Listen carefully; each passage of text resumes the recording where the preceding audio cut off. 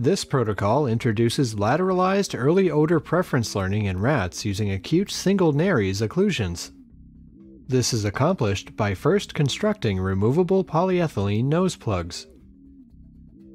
The second step is to occlude the desired naris before behavioral training. Next, prepare the scented bedding and then train the animal in the scented bedding while stroking it with a paintbrush. The final step is to test for lateralized odor preference using a two-choice testing apparatus. Ultimately, immunohistochemistry of phosphorylated cAMP response element binding protein, or pCREB, is used to demonstrate unilateral silencing of neuronal activity due to single naris occlusion and the reversibility of the method. The main advantage of this technique over existing between-animal control methods is that we are able to reduce variability and animal numbers through the nature of our intra-animal control experimental design.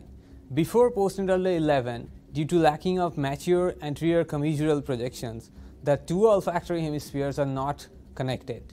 This allows us to manipulate one hemisphere independently of the other through the single naris occlusion. The occluded hemispheres serves as an intra-animal control. Although this technique focuses on olfactory learning in neonatal rats, the implications will allow us to answer fundamental questions regarding neuronal processes during learning and memory, such as synaptic plasticity, metaplasticity, and their underpinning molecular mechanisms. The conclusions drawn from studies using this method can be generalized to basic principles of learning and memory in mammals, especially during postnatal critical periods. This will help us to build up a promising background for potential therapeutics for memory loss associated with pathophysiological